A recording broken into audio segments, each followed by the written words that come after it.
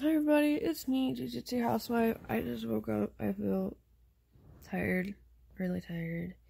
I took my sleeping medicine last night that my doctor told me that I need to take to help me sleep, and I'm super sleepy. But that's not the point of this. The point of this intro is, I don't know how to feel still about it. I think I'll feel better once my doctor's appointment hits. But I have an emergency doctor's appointment Monday because my glucose test finally came in, and I have unusually high glucose, basically sugar levels, and the nurse called me yesterday and she told me I have diabetes. This is something new to me. And she says it looks like I came into my pregnancy with diabetes. And I don't know why my first doctor, when she checked my glucose, didn't tell me that I had diabetes, because that's really important. And I have to get on a special diet. I have to take medicine. I have to I have to poke my finger every hour. Well, not every hour, every couple of hours, every day to check my blood sugar. And it could explain why I'm really dizzy all the time, and why I still feel fatigued, and why I'm throwing up certain foods, and a lot of things. Honestly, it would explain a lot of things. The thing that I'm nervous about, though, and they can't answer this for me Monday, I'm not going to know until I give birth, is am I going to be walking out of my pregnancy with diabetes? Because some women just get diabetes while they're pregnant. I don't know how to explain that, I'm not a doctor, but Monday, which is in 2 days, she's gonna teach me how to do everything and how to monitor it, what kind of diet I need to go on for either the rest of my pregnancy or the rest of my life. So that's nerve-wracking. I'll keep you posted. On Monday, I'll post something, or on Tuesday, I'll give you my thoughts. So yeah, life is tough. Till the next update, guys. Just got my EKG done. I'm about to give it to my doctor. I'm in the elevator, so yeah, fun. So a lot of things have happened. It's been a week since the beginning of this intro of the video, when I got a phone call from my nurse saying I was a diabetic. So, I got an emergency appointment, and I met with my nurse. I got a lot of things, and a lot of scary information about being a diabetic while pregnant. So, when you're a diabetic while pregnant, it's different than being a regular diabetic, because when you're a regular diabetic, you're either type 1 or type 2. Being a pregnant diabetic, you're a gastrointestinal diabetic, and it's different. It's kind of hard to explain. I'm not a doctor, but it's different, basically. So for me, my sugar was way too high.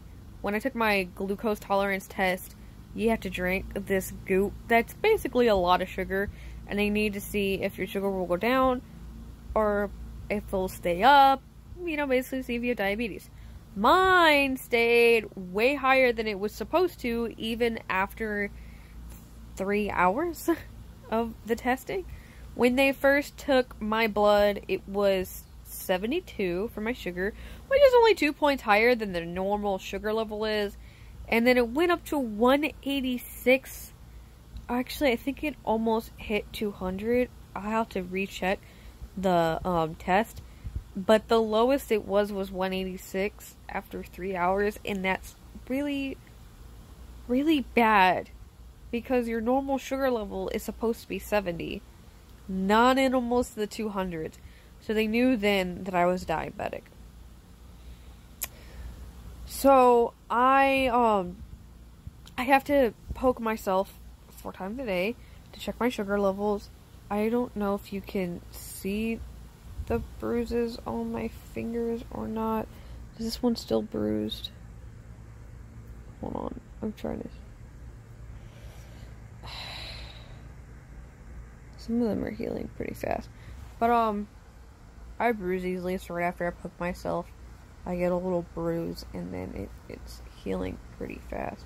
But basically, what I have to do now is, I have to poke myself in the morning, right when I wake up, before I eat or drink anything. And then I can eat my breakfast, and then 2 hours after I eat my breakfast, I have to poke myself to check my sugar again. And I can eat my lunch, and then 2 hours after that, I have to check my sugar. And then I can eat my dinner, and 2 hours after that, I can check my sugar. Actually, I have to check my sugar in about 45 minutes. I have a timer on my phone, so I'll never forget. I mean, I'm pretty good about checking, but just in case, I don't want to forget for any reason, like if I get busy or something. So I have a timer on my phone. After I eat 2 hours exactly, I'll check my sugar. So I feel like it zoomed in on my face or something, or I'm just awkwardly close. So a lot of things can happen. Sorry, being diabetic while pregnant. When you become a diabetic and you're pregnant, one thing for sure is your baby grows faster. Like, I don't know the scientific reason why, but your baby grows faster, so they get bigger. And my fiance was already born at 11 pounds and 13 ounces. So I was already probably going to have a big baby, but no matter what, I'm having a big baby now. And because of that, I'm most likely going to have to get a C-section. And I'm honestly okay with getting a C-section. It doesn't sound as scary as the rest of the birthing plans that I've heard. So I'm not opposed to a C-section. I was kind of actually hoping I would get a C-section, which might sound a little weird to some people. But there's a lot of... I don't even really know where to begin. There's a lot of things that happen to you while you're a diabetic while pregnant. I am, for one, on a super strict diet. If I don't stick to this diet, a lot of things can happen to me and to my baby. So that's really bad. So I'm on a 2,200 calorie diet, which is basically a normal person's supposed to be eating anyways. So that's really good. But it's really strict and also really lenient, and I'm going to explain that. So it's really strict as in you need to have like one starch in the morning, and like you should have this kind of fruit, or only this much, or only this thing, and only so much meat in the morning. And then like for your lunch you can only have this much and this much and this much, but like the things that you're actually eating is kind of more lenient. So it's a little more lenient, so that's good. I'm sorry, I'm gonna lay down because on my side now because I'm feeling kind of woozy. I've been nauseous all day, so that's not good. But it's just a lot to take in because a lot of things can happen. So I have to make sure my sugar doesn't get too high, for one, or I'm going to start taking medication. And if medication doesn't work, then I have to start taking insulin. And the bad thing is, if I can get my sugar down and keep it down throughout my pregnancy, because your baby already produces insulin, then your baby will have to get sugar and more sugar while right after they're born, and that can be really bad for them. Another thing is my baby can be born with birth defects in the brain because I didn't stick to my diet. Like I said, I'm not a doctor. I don't know the scientific reason. She just had to tell me these things, and I wasn't gonna ask a lot of questions because I was like, I'm gonna stick to my diet. So there's another thing. I mean, I can miscarry if I don't stick to my diet, which obviously I'm going to stick to my diet. There's just a lot of bad things that can happen. So I had to do an EKG to check if my heart was okay first. And I did my EKG, and you'll see in this clip. And my EKG is normal. I turned it into my doctor, and she said it was normal, so that's good. I have to turn in my urine, which I actually did today. I had to pee 24 hours in this jug. It was really weird, but it's to check your kidneys and a bunch of other things, just to make sure your kidneys aren't failing on you. And then after I give birth, I have to pee in a jug for 24 hours again, just to check on my kidneys once more to make sure they're not failing on me right after I give birth. Because that is a thing that could happen right after I give birth, because I'm a diabetic. I can't have my kidneys fail. And that's honestly really scary. I'm sorry, I'm trying not to cry because I cried so much already over this. It's really scary. And it's a lot to take in at one time. And now I have to get my eyes checked by an optometrist, not like the person who gives you your glasses or your contacts, but the person that does eye surgery. They have to check my eyes because my eyes can go bad. I already have problems seeing. So that's also scary. I'm not trying to jump to conclusions or anything, but it's just the idea of things that can happen. And me trying my best to make sure things are okay. So, it's hard. I'm having a rough time. I'm sticking to my diet, and my sugar is going down. It is. It's good. It's been staying around 80 today, and almost got up to 90, but it's pretty much staying down today, so that's really good. I hit 107 yesterday at the very end of my day. I ate a Bomb Pop, and a Bomb Pop has a lot of sugar in it, but it was at 67 right before that, so it went from 67 to 107, and well, that's diabetes for you. So it's a lot of trial and error, and me doing this new diet, and my body fluctuating still, and trying to get used to it. So my sugar's gonna kind of be weird. I'm gonna kind of be nauseous for a while. I'm sorry.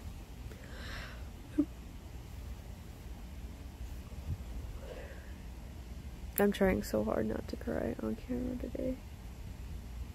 I couldn't record this earlier because I kept crying. I was so upset.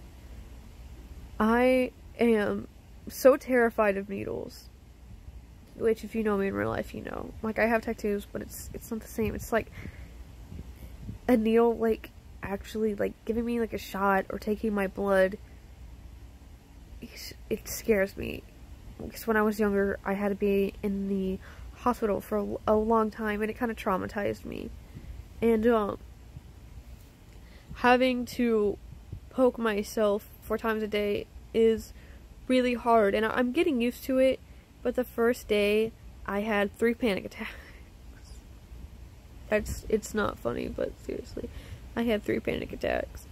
Just trying to take my own blood, and my mom had to help me, and I still was freaking out. I still couldn't breathe right after, and it was really hard. It's getting better, like, I can do it myself now, and I can breathe now, but, like, I still feel so emotional.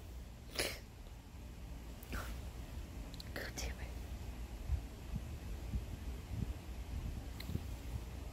it. I still feel so emotional after. And, I know everyone's gonna ask, are you gonna be a diabetic after your pregnancy? I don't know. I won't know until after I give birth. Once I give birth, I have to do another glucose tolerance test. And, if I don't pass again, then we'll find out if I'm a type 1 or type 2 diabetic. So, diabetes runs in my family. It's no one, like, really close relatives to me. Like, it was my grandfather's brothers and sisters, and it kind of stopped there, but it doesn't mean it can't jump generations either. And being a diabetic and already having such a hard pregnancy and already being so woozy and already not being able to work and being on bed rest and having IBS, it's really hard. It's really hard, guys. I'm just trying my best right now to, I'm so sorry. To keep sane, basically, and, working really hard on my diet because I don't want anything to happen to the baby. I don't want anything to happen to me either. But, you know, I don't want anything to happen.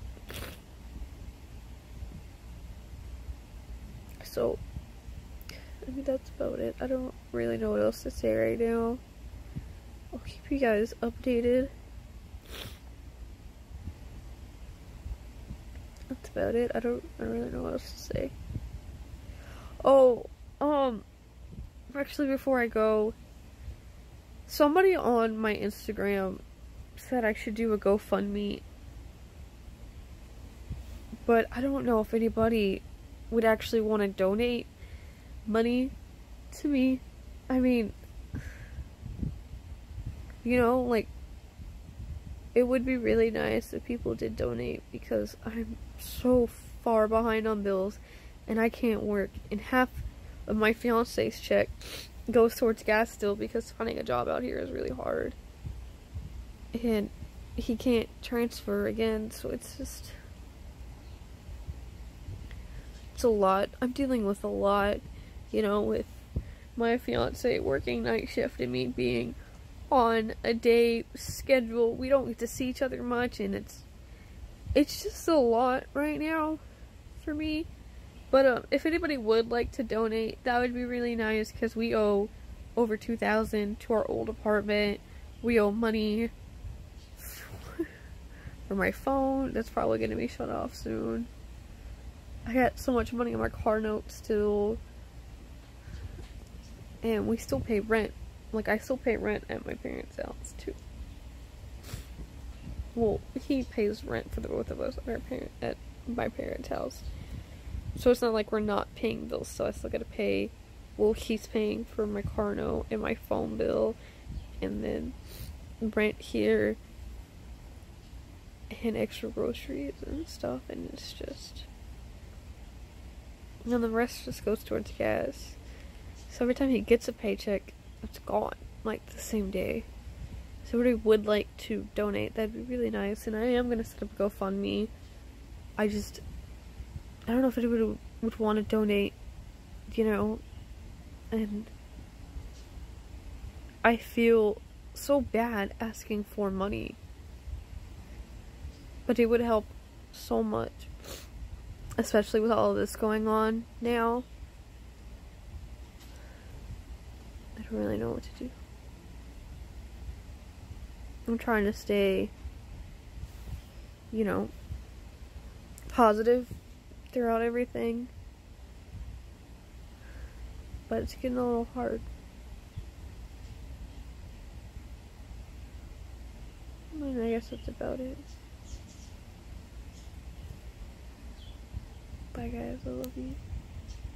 See you in the next video, and hopefully the next video is happier. I'm sorry, I'm gonna just leave this video here because I feel like I'm holding in so much right now. I just gotta